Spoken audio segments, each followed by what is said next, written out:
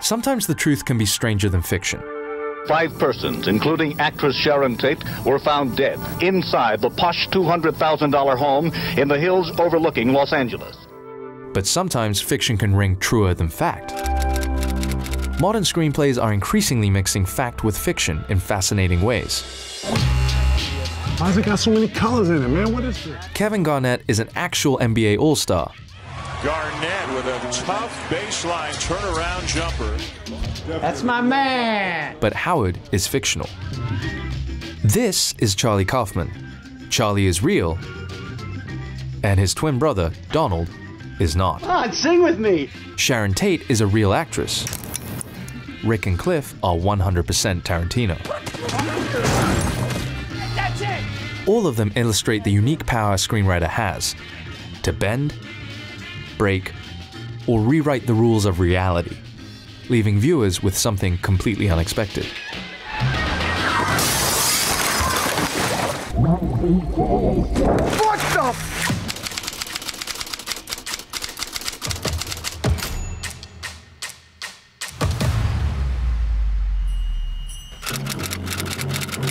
Great screenwriters see fact and fiction as elements of style.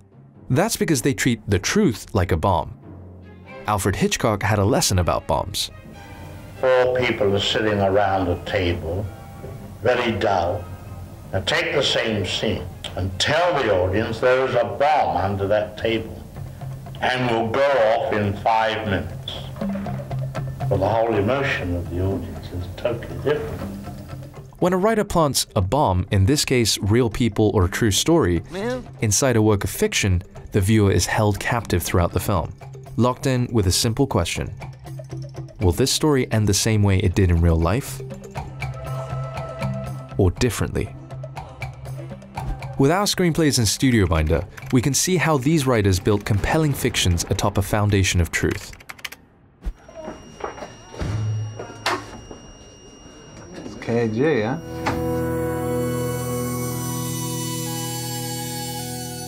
Back him down, back him down. Boom! Fuck you! Yes! That's it, that's it. In some cases, historical events can be nested inside scripted drama. This is what's known as docufiction. One such story is Uncut Gems. In Josh and Benny Safdie's script, true events from Kevin Garnett's life and fictitious events from Howard's converge in the same narrative. KG becomes obsessed with the shimmering gem. This is our scripted scenario. It got so many colors in it, man. What is this? That's the thing. They say you can see the whole universe in opals. That's how fucking old they are. Holy I've been snap. telling you. Notice how the Safdie brothers insert photographs from KG's real life.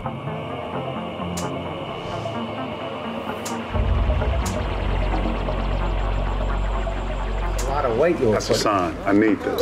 Need that. That's that. You understand that?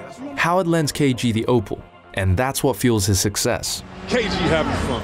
But it serves a practical purpose too. It propels the plot. I want Garnett points and rebounds. Garnett block shots. Celtics opening tip. The script establishes a cause and effect between KG's real-life performance and Howard's fictional gambling addiction. Damn it! I have every intention of paying you back. I'm broke right now. You broke? What's that one? Look at that. It ramps up our anxiety as we watch him make catastrophic decisions. Come on, KG. This is no different than that. This is me. All right? I'm not a fucking athlete. This is my fucking way. This is how I win. All right? Let's fucking bet on this. Let's bet on this shit. I'm fucking gonna bet all this money on you tonight, KG.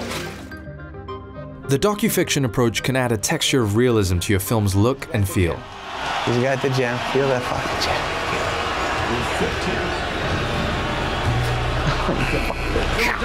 But its rigid parameters tied to real-life events also encourage inventive storytelling.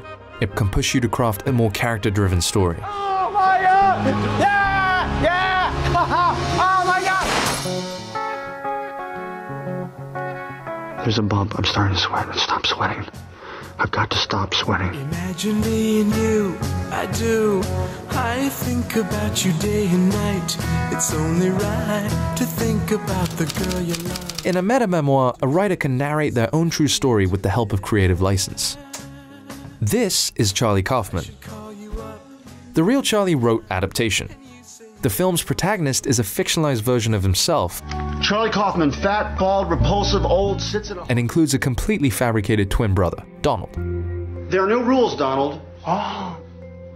In reality, Kaufman was hired to adapt Susan Orlean's book, The Orchid Thief, but struggled with writer's block. To begin, how to start. I'm hungry. I should get coffee. His fictional twin brother, Donald, exists to help us understand the real Charlie and his tortured creative process. Jerks off to the book jacket photo of Susan Orlean. What do you want? Donald is a disruptor and the ultimate foil. He's also a screenwriter, but a more composed, confident one who can finish what he starts. I finished my script. I'm done. We learn that Charlie's conversation with Donald is a conversation with himself and his very real insecurities. I'm insane. I'm Ouroboros. I don't know what that word means. I've written myself into my screenplay. That's kind of weird, huh? It's self-indulgent. It's narcissistic. It's solipsistic. It's pathetic. I'm pathetic. I'm fat and pathetic. I'm sure you had good reasons, Charles. You're an artist. The reason is because I'm too timid to speak to the woman who wrote the book. Because I'm pathetic. Because I have no idea how to write. Because I can't make flowers fascinating. Because I suck. Am I in the script? By the way, Charlie never successfully adapted The Orchid Thief.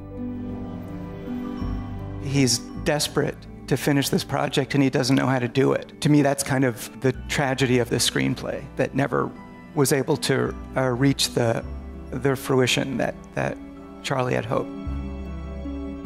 The meta-memoir approach values emotional honesty over factual accuracy. I wonder who's going to play me. Someone not too fat. By allowing audiences to access your process, their connection to the material can be more personal.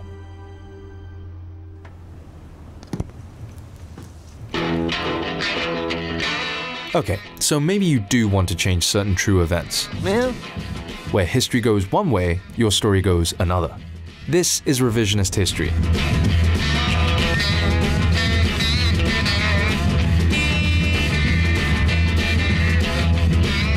This is an approach Quentin Tarantino has taken. In Inglourious Basterds, he guns down Hitler and Goebbels in a movie theater.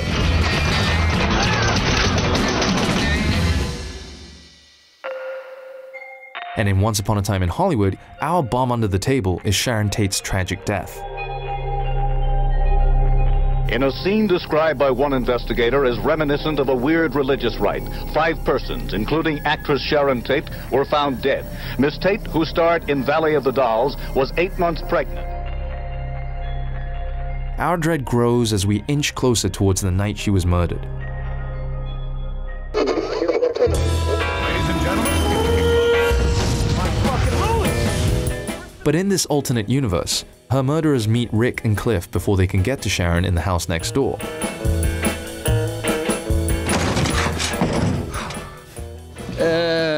You are... Tarantino's dialogue includes the exact words Tex Watson spoke on the night of the real murders. I'm the devil, and I'm here to do the devil's business. No, it was dumber than that. Something like... Rex. But when Cliff mocks Tex, he robs these words of their power, and then he and Rick take things into their own hands.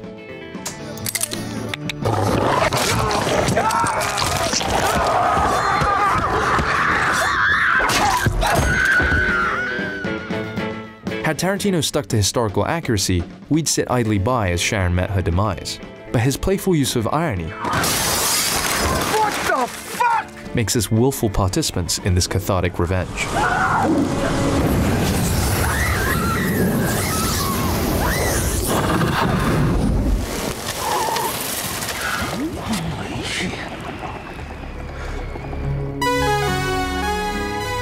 When you win, it's all that matters. You know, the big be quiet, the big shut up, you know? Writing a true story with a twist can be risky business. But those who try this technique may reap enormous creative benefits. A clever command of tone, and a crafty way to misdirect your audience. After all, movies are all about what if. Ready to start writing your own true-ish story? Studio Binder's free screenwriting software can help you blur the lines. Hit subscribe and enable notifications to keep them coming. See you in the next one.